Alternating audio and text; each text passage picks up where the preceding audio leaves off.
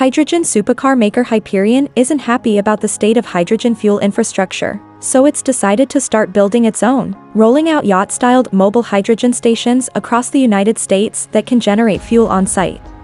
There are 72,296 gas stations and 107 hydrogen fueling stations in the USA, including private fleet facilities.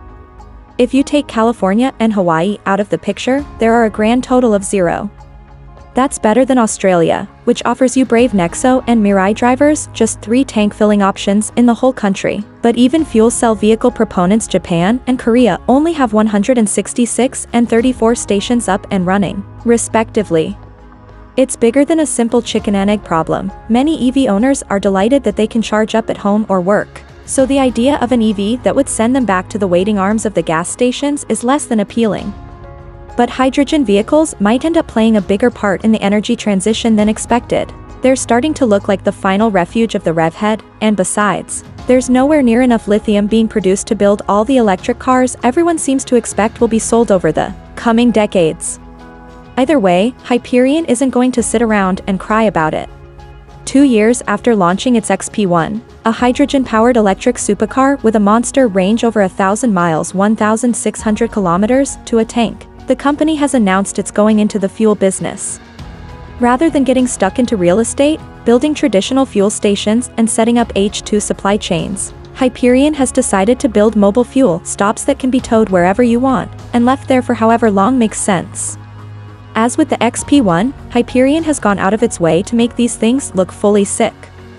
Indeed, folk might drive past these things and assume somebody's fancy yacht's fallen off the trailer. Nope, it's a hydrogen station, indeed, one that can produce its own hydrogen, compress it, and store it. Details are a little scant. If you want it to make hydrogen rather than just store and dispense it, you'd need to park it somewhere with access to fresh water to run through the electrolyzer. And while there are 5 sun-tracking solar panels on the roof, you're gonna want a grid connection if you're expecting it to get a lot of use. You'd need a ton more solar to generate enough energy to fill up a single 100 kilowatt-hour car battery every day, and even more when you factor in the inefficiencies involved with electrolysis. Ah well, the XP1 has articulating solar panels on it as well, again in quantities best described as ornamental, so maybe it's a branding thing. They don't appear to need constant staffing, customers will use touchscreens and tap to pay, and the fuel fillers will self-sanitize under UV light between fill-ups.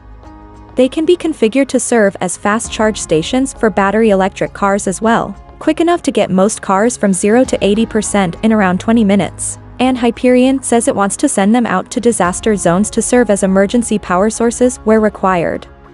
These fuel mobile stations will be manufactured at the company's facility in Ohio, and it'll start rolling them out across the United States in 2023. It plans to sit them at existing gas stations, in the car parks of big shopping malls, and in other high-traffic areas. Hyperion sees this as a relatively fast and cheap way to get a fledgling hydrogen fueling network set up with minimal risk and investment.